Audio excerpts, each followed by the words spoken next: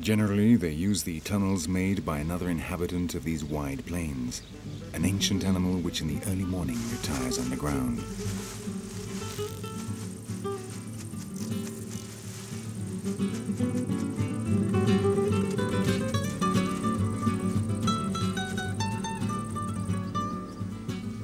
The nine-band armadillo is one of the descendants of a race of armor-plated creatures that have lived on Earth for millions of years with virtually no physiological changes.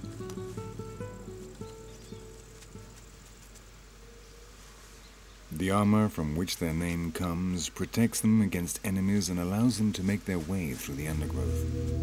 But it presents a distinct disadvantage during the hot hours in the plains.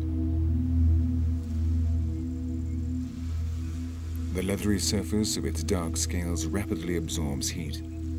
When the sun comes out and temperatures rise, the armadillo's protective shields cause it to overheat, and it has to seek cover underground. And this curious survivor of former ages not only does this rapidly and efficiently, but what's more, digs its burrows at the base of the termite mounds that are scattered across the plains, an impressive adaptive strategy.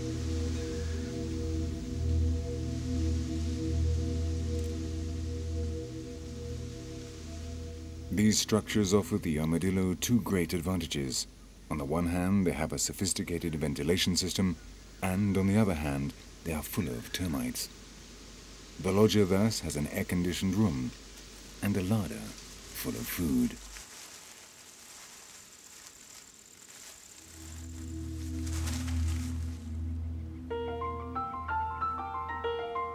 For our tortoise, the sun becomes increasingly unbearable. Its reptile physiology will help it to bear the heat, but she is disorientated in this dry, suffocating world. Finally, a breeze carries across the smell of water and indicates which way she should proceed. And slowly, patiently, she enters the lowlands where the water left behind after the rain still feeds the last patches of green on the plain.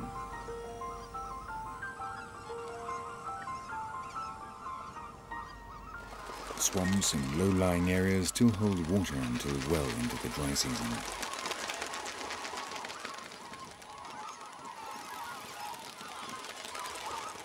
The soil of the plains is thick clay, and this is the essential factor making such incredible biodiversity possible in a place where conditions are so harsh, because the clay prevents the water from draining away, and so pools form. For the animals of the plains, the flooded areas provide relief from the intense heat. While the burning sun paralyzes life on the grasslands, the fauna of the plains gathers here in search of food and water.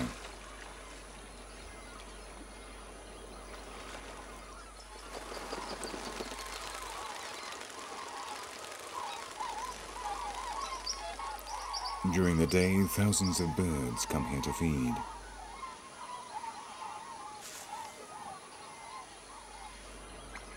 Under the shallow waters of the flood area swim innumerable fish.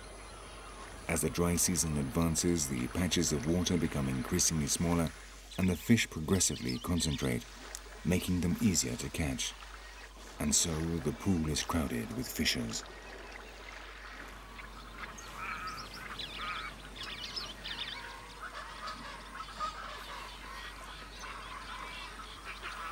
The American ibises search the cloudy waters for small fish. They move their extraordinarily specialized beaks from side to side until they find their prey, fish of between 3 and 5 centimeters in length. If they touch weeds, branches, or fish of other sizes, they calmly continue their search. But if the beak brushes up against one of the fish they are looking for, it'll clamp shut with amazing speed, trapping the victim in 25 thousandths of a second. One of the fastest reactions of any vertebrate in the world.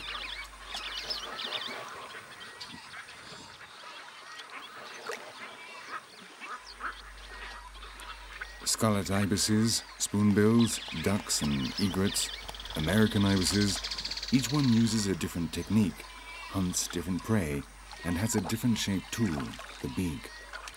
It is a mass gathering of specialists with jaws adapted to a specific type of prey and so reducing competition among species.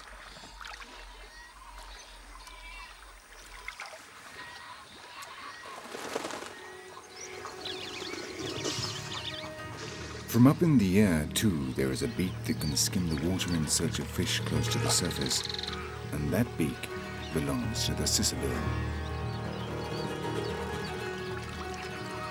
The lower part of their beaks is longer and more robust than the upper part, and serves as a tactile guide as it skims across the surface.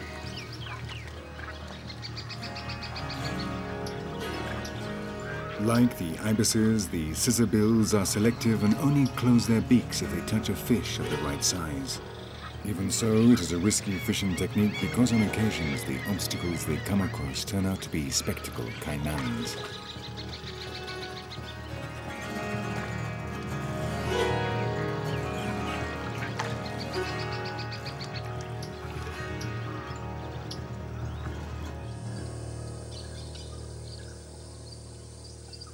The water masses of the Orinoco Basin are often covered in a blanket of bright green.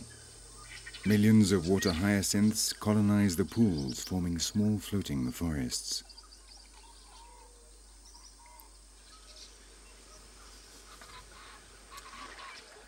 Below the water, the hyacinths form an intricate network, a tangled aquatic maze.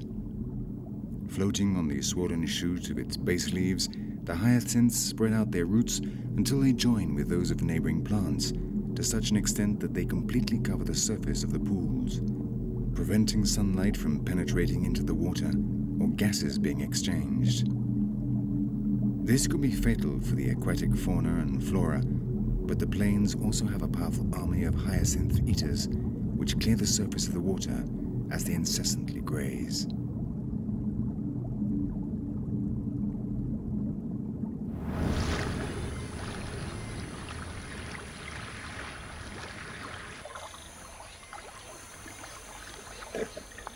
Thousands of capybaras daily feed on the succulent leaves of the aquatic plants.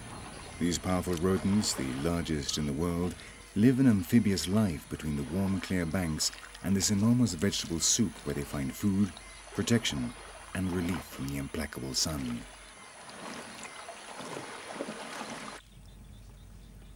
To be able to dominate this aquatic world, the capybaras have acquired important physiological adaptations over millions of years of evolution. These are their weapons with which to conquer the water, paws with webbed fingers to swim and dive, and eyes, ears, and nostrils placed at the top of the head so they can receive all the information from the surface when they are submerged.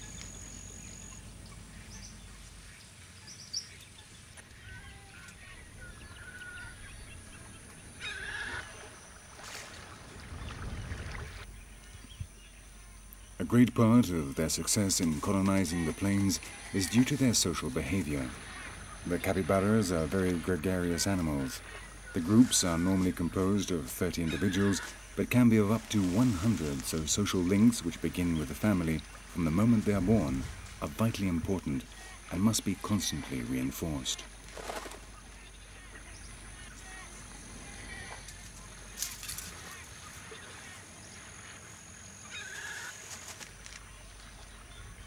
When it is time to reproduce, the capybaras go into the water.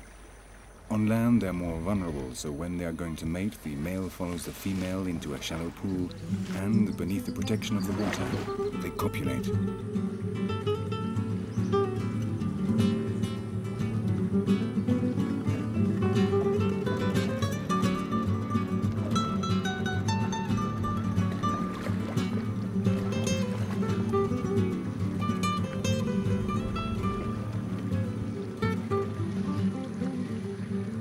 The heat, which becomes increasingly intense as the morning advances, brings new dangers to the water.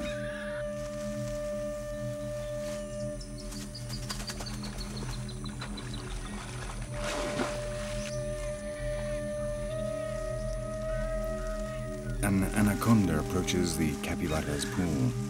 It is an adult over 4 meters in length, and its life is now not as aquatic as it was during the early stages when it fed on frogs and small fish.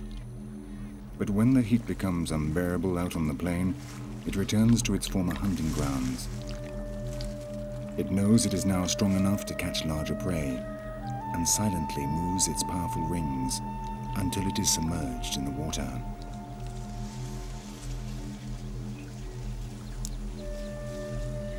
The group of capybaras senses the danger. The adults who have seen the reptile arrive keep a careful watch on it. Only the head of the anaconda is above the water, as it hopes to go unnoticed until one of the young comes close to its jaws.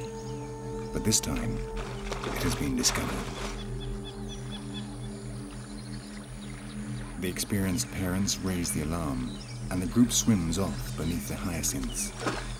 Without the surprise factor, the giant anaconda will have no chance of catching them.